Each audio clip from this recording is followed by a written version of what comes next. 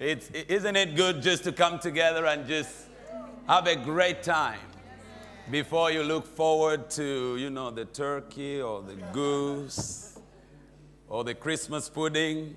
Some of you want to pass all of that. You just want to see the presents. Some of you are already planning to fall out with your friends because you told them what you want. And if they don't give it to you, you're already thinking, it's got to be, I'm not going to give you the same thing. But guess what? The real reason for Christmas is that God so loved the world. Tonight, as we just take a moment to talk about the purpose of this amazing day in history, we want to remind ourselves why Christmas. And not only why Christmas, but what does it mean? The scripture says, I'm just going to read a couple of scriptures and then we'll get into it. I thought I'd start from one of the most familiar portions, John chapter 3. And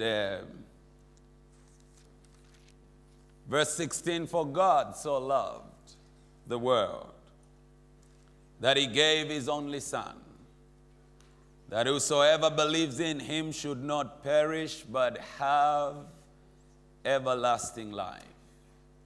Notice God loved us so much that he couldn't stay there by himself. He couldn't leave humanity in their condition without God and without hope, given to an empty life of just being born and growing up and hopefully going to school, get an education, get a job, get paid, go off on some holidays and vacations, and then grow old and die. He so loved us that he did not want us to be consigned to a meaningless existence.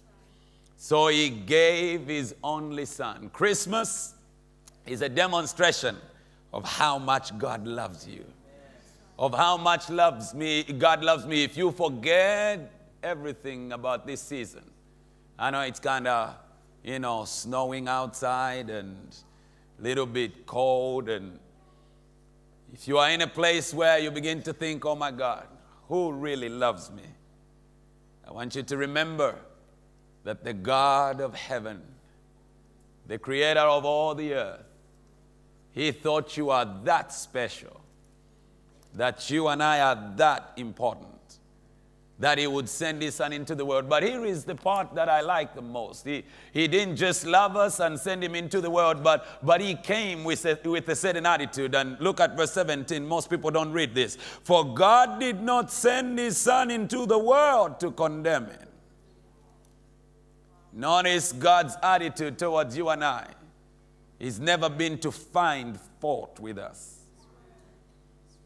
The only reason we need a Savior is because we've all messed up. And God is not in your life to condemn or to emphasize or prove the point that you and I really did mess up. He did not send his Son into the world to condemn it, but that through him the world might be saved. Notice God sent his Son and said, I know there are certain things that you won't be able to do right, and there are all kinds of issues and things you're still coming through, but I don't want your own mistakes to make you write yourself off. Because my attitude is, I knew how terrible human beings can be, but I still want to be a part of your life. If you forget everything I'm saying today, there is nothing you and I can do to run God away from us. And the only thing that sends people to an eternity without God is not even what they do, because the Bible is very clear. 2 Corinthians tells us God isn't even holding men's sins, men's trespasses against them. It's all cleared. The only thing that would cause a person to spend an eternity without God is refusing to accept the person of Jesus Christ. Notice the goodness of God. God is amazing. Very few people can know you at your worst and send you their best. I'm going to say that again. Very few people can see you at your worst and send you their best. I'd like to ask you, El-Shaddai, in this season, whoever it is that you might think got issues and you would rightly assign a particular judgment to them, how about we give one another our best in spite of the fact that we even know that some of those people may deserve your worst, but we're just going to act like God. What a world that would be if all of us can come into a liberty where we recognize that it doesn't matter what has been done. What matters is, like God at my worst gave me his best, I'm going to give my best to the worst of human beings. That is the message of Christmas. That while we were yet sinners, Christ died for our sins. That moves me. It's not, a lot of people can celebrate you and will clap for you when everything is excellent, but only God can become a man on your behalf when you are at your worst. Behold, what manner of love is this, John said, that we should be called the sons of God. Listen to me, friend. Christianity is not about proving that you are better than the world. Christianity is about loving the world in spite of their issues. Christianity is not about becoming better than another Christian. Christianity is about helping others while you know they've got issues. Christianity is not about becoming the best and the epitome of righteousness. That is who Jesus Christ is for us. Christianity is about adopting the heart of a God who, in spite of what is wrong and would be right, takes the wrong and says, instead of me even putting the judgment on you, I'm going to kill myself on your behalf, even though it's you that is wrong. That is the profound meaning of a baby wrapped up in swaddling clothes. That is the profound meaning. And over the last 14 years as a pastor, I have discovered one amazing truth.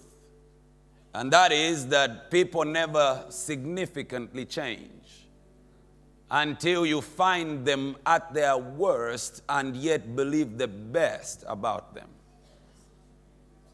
Oftentimes we try to beat people into shape. But listen to me, dear friend, nobody ever condemned anyone into the kingdom of God. Christmas is a time when we recognize that the order of God is that He is holy. In Him there is no darkness at all. But there is something bigger that moves Him than His holiness, which is, I love you too much to leave you the way you are. Instead of making the point that I'm better, I am going to come down to your level. May I ask you this Christmas, at your house, in your relationships, with your friends, with your colleagues, with church folk, with work friends, whatever the interaction may be, may I ask you this Christmas that you will be like God. And you will give your best to those that are at their worst without looking down on them. Because that is the heart of God. Now let me show you one more thing from the book of Luke. It's already been read, chapter 2. But here is the second aspect of Christmas. Number one, God loved us and gave with an excellent attitude in spite of what we had as a condition of sin. But number two, it's this. At the birth of Jesus Christ, the scripture says in verse 1, chapter 2 of the book of Luke, and it came to pass in those days that a decree went out from Caesar Augustus that all the world should be censored, should be registered in a census. So this census first took place while Quirinius was governor of Syria. And so they all went, everyone to his own city. Notice, at the birth of your Savior, something happened in the natural which I believe mirrored a spiritual principle. They all had to go back to where they came from. In spite of what they had done in another city, they were going to be numbered afresh. And so Joseph took Mary and they went to Nazareth, the city in Judea, the city of David.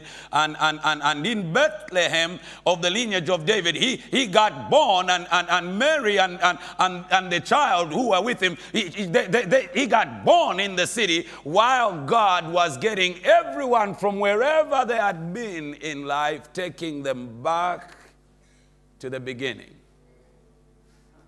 And the message of Christmas is that regardless of where you've been in life, God is still sending you to the beginning. You might have been to a particular city, a city of self-condemnation or guilt and shame and sin and moral decay and perhaps drug abuse or whatever substance abuse. But at Christmas, before the Savior can be born, God says, I'm going to give you an opportunity to go back to where you came from and start again.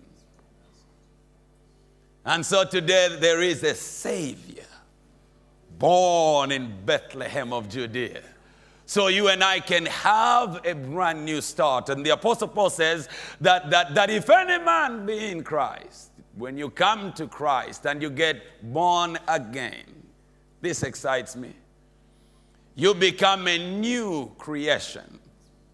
Notice, as far as God is concerned, just like this census, we didn't count you in the city where you had messed up. We were going to count you from your place of origin, and we originated from God. Just like this census, he says he's going to erase your past, and therefore when you get saved, when you become a Christian, you are without a past, and all you have is a future. That is an amazing thing for me. So what am I saying? It's time for you to be reborn in this season. If you have had a setback in 2010, stop thinking about going away and hiding. It's time for a comeback. Because the Savior is calling you to a fresh start. Come on, let's give God a hand of praise if we believe that.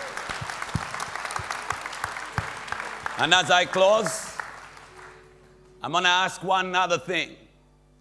Don't let your future be subject to your past. Where you've been, you've already been. What's done is already done. But come with me to Bethlehem of Judea. And as we celebrate the birth of a Savior, let's celebrate our own comeback and our own ability to start again and shout glory to God in the highest, and shalom, peace on earth, nothing missing and nothing broken, because there's a Savior in the world. Father, I pray over these, your precious people today.